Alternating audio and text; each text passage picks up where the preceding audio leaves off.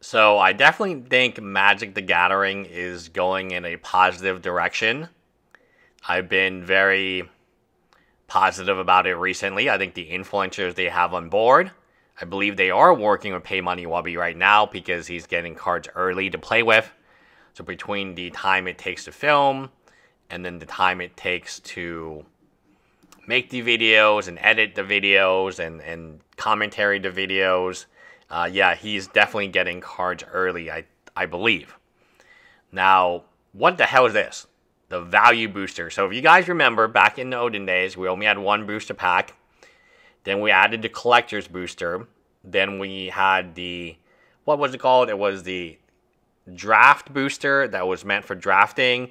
The set booster was like the cheaper collector's edition. So we went from one booster pack, which I like. That's the Pokemon style, which I think is the best style. Pokemon's definitely not doing, I mean, Pokemon's doing extremely well. And they only have one booster pack, a set. So they have one booster pack. Magic now has had 3 booster packs. Then we went down to 2 booster packs.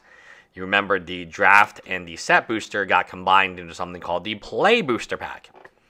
Now we have 3 booster packs again. We have something called the value booster pack. What the hell is going on here? Like, what the hell is going on here, guys? This is, I'm really not positive this is the direction we want to head. I know exactly why they did this. It's super obvious, guys. Let me explain this to you.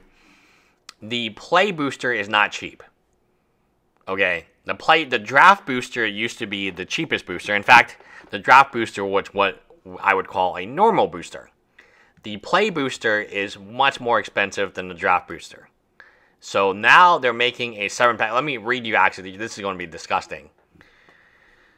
At select retailers, you may see a new kind of booster available. While collector boosters are perfect for fans who want all the coolest cards, and play boosters are built to bolster collections by being open to play Magic, value boosters are a smaller, lighter booster. So remember they were like eco-friendly, right? Nah, they don't give a shit about you call it the. Remember they did what was that? The Modern Masters 2015. They didn't use the plastic because they went with paper. Whatever happened to that? No, man, they're just gonna pump out these mother effers. Lighter boosters that contain a handful of new cards any fan can enjoy. A, quote, budget-friendly way to experience Bloomburrow.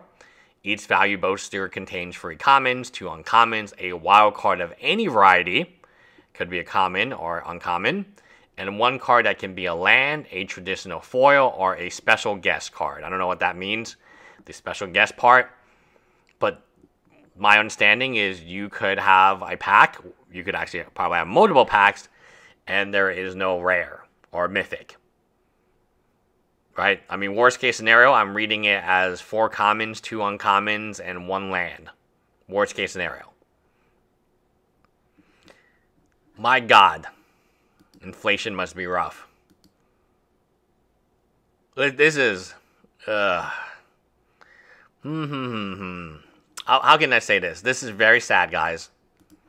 This is a very sad state. They understand. So, I mean, they get it, right? The play booster is too expensive for most people because it's really a set booster. You know? I mean, the draft boosters are a lot better. But we don't got no draft booster. So this basically is the draft booster. Except you get 1/3 as many cards and not a rare. It's yikes, guys.